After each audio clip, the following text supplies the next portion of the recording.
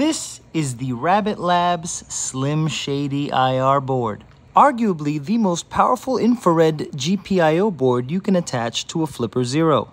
It sports 8 high-output LEDs on the left and right side, 8 additional powerful infrared LEDs on the top, and another 4 on the bottom to equal all of them to 20. Now, there are a bunch of infrared GPIO boards out there for the Flipper Zero, but I assure you none of them are as powerful as the Slim Shady.